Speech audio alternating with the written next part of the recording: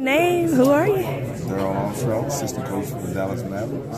All right, it's Heritage Night, Black History Month. Everybody has on the Black History Month t-shirts. How important is it Black History Month when you think about it as an African-American assistant coach? So it's very, very important. You know, from where we came from to where we are today.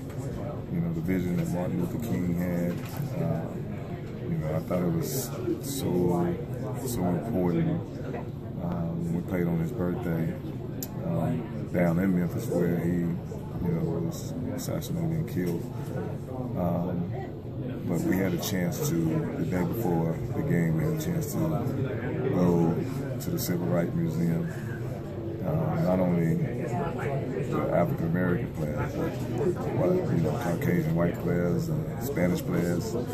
Everybody had a chance to see it, and I think it was great for everyone to go through them civil rights museums and just see the history where African American folks has come from.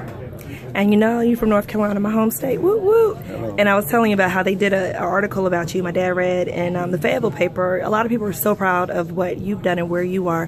What do you say to the young people in North Carolina and other kids that dream of being in the Dallas, you know, Mavericks organization? Because you are Black history and present, like present. I tell every kid, you know, if you want to get to your dream and accomplish your dream, you got to work hard at everything you do. You know, nothing is handed to you. You got to put the work in, and that's what I did. I wanted to get to the professional level of the NBA, and it was many days, many nights where I had to sacrifice going out, you know, partying, or you know, I had to make the sacrifices. I'm going to work hard and get better in my game, and that's what I did. Perfect. All right. I just need to say, it's DA on Talk of DFW.